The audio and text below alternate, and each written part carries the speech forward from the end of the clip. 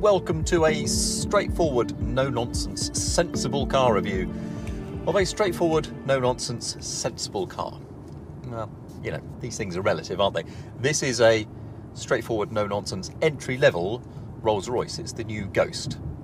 And in Rolls-Royce terms, that means it's still quite extravagant, if not quite so extravagant as the Phantom. This is where then the Rolls-Royce lineup starts with, what is it? Well, it sits on a bespoke Rolls-Royce platform that underpins all Rolls-Royce models now, and it is a 5.5 metre long, 2.5 tonne saloon with a V12 engine. But more on that in a moment. First of all, let's start inside, because that's where I am, and it is quiet, isn't it? And it's also very luxurious. I mean, Rolls says that this is the sort of least exuberant, least extravagant car that it makes, but it's still opulent by most standards. Rolls-Royce says it operates in post-opulence, which means that the stitching is fairly simple, and there is one piece of leather, for example, on the door that goes all the way down. It's not too intricate, it's not too elaborate, it is a bit more understated, as much as a £208,000 plus options, nearly 5.5 metre, 5.6 metre long saloon car can be. But I am incredibly comfortable in the front. Fit and finish is superb everywhere. Rolls-Royce is, as you may know, owned by BMW, and there are a few hints of that. It runs a BMW-backed, Rolls-fronted infotainment system, and these stalks will be sort of slightly familiar if you spend time in other BMWs, but by and large this cabin feels, as it should do, and as Rolls-Royces nearly all do, it feels bespoke to this car. So there are some BMW systems elsewhere, but when the Ghost first came out, the Generation 1 Ghost that came out in 2009, that was based on a BMW architecture. That's not the same this time round. Rolls-Royce has its own architecture that underpins all of its models, from this through to the Cullinan through to the Phantom. They're all based on the same thing. Actually, a couple of models, I think the Wraith and the Coupe, are still based on the old Ghost platform, and they still all run down the same platform, the same production line at Goodwood, which is weird because you've got two platforms going down the same line, which is quite, I would imagine, quite a difficult thing to get done. But anyway, that's by the by. Because it's a Rolls-Royce, these are cars to be driven and to be driven in, they say. So the back is as opulent as the front. I'm 5'10" and I've got plenty of room behind me. I've had a 6.5 foot passenger behind me, and he says he's also got loads of room back there. The seats are just as comfortable. The window space is quite nice. It's quite a high window line. These pillars are quite big. This B pillar in particular is quite big, but if you want to sit in the back and enjoy it, it's a lovely place to be. There's sort of those suicide opening rear doors with automated closing.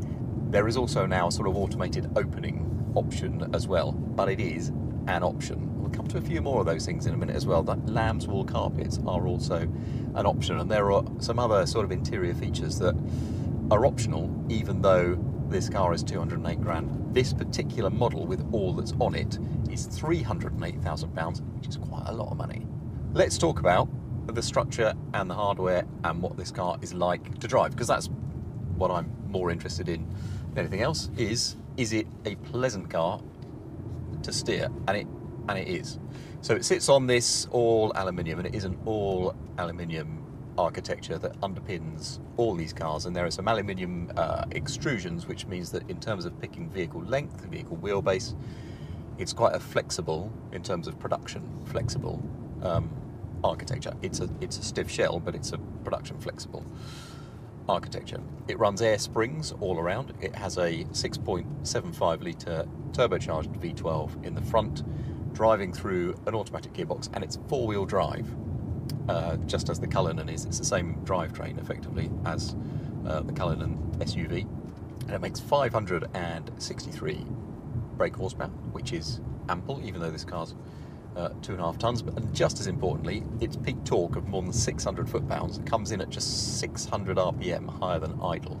So basically, as soon as you're moving, you can start to waft on pretty much maximum torque. And in normal driving like this, I mean, you wouldn't know it had gears. When you get on it and you get up it and you ask a bit more of it, you can hear the shifts, and it does shift through. Let me to quickly demonstrate if I can.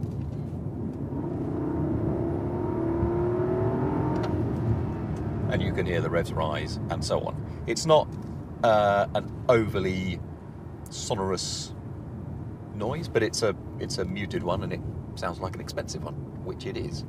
Now, Rolls-Royce will tell you that this engine is bespoke to Rolls-Royce. It has a Rolls-Royce part number. It's not a BMW engine put into this car, but I think you've got to figure that there are likely to be some back of room shenanigans that are shared between the two companies, and I don't think there's anything particularly wrong with that.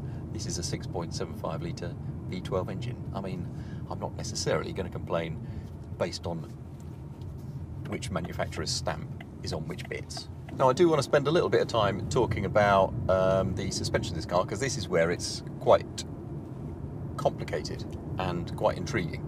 There are air springs all around, there are bespoke dampers all around, electronically controlled, but there are no drive modes per se. You just get what you get, which is absolutely fine by me.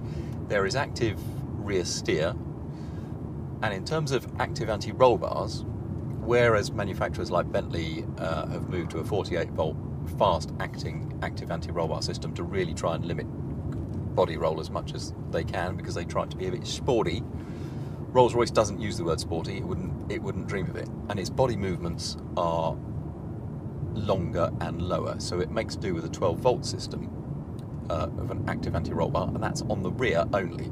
Then that matches with two cameras at the front which read the road ahead, and they recognise shadows and they recognise highlights, and if they think the road is about to get really bumpy, they will slacken off the anti-roll bar to try and minimise body roll, and as things are smooth and you want to turn more, it'll stiffen the anti-roll bar to limit body roll.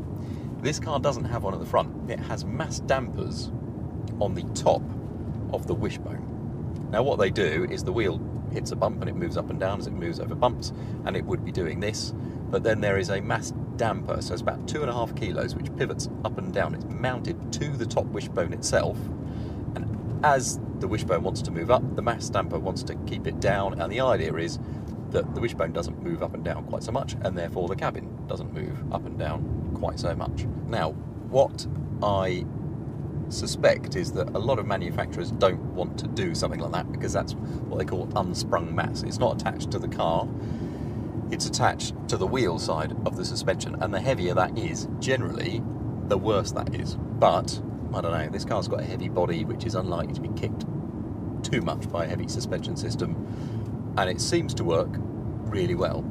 Occasionally you just hear a little bit of noise as this car clonks, as I think the mass dampers they have little rubber bump stops on them, they can max out. And also sometimes, as you go over bumps, you just get a little lateral shimmy, as if the front and rear suspension are not quite talking the same language. But in terms of body control, rolling comfort, soundproofing, this car is really exceptional. It has about 100 kilos of soundproofing. A Phantom has 130 kilos, but it's not just about the amount of it, it's what it is and where you put it. This car has not quite the same rolling isolation and rolling comfort of the Phantom, but Phantom buyers do not want a car that feels different necessarily to one of these, and Ghost buyers the same. Ghost buyers are a bit more understated, they're a little bit more discreet, whereas Phantom buyers are quite often opulent.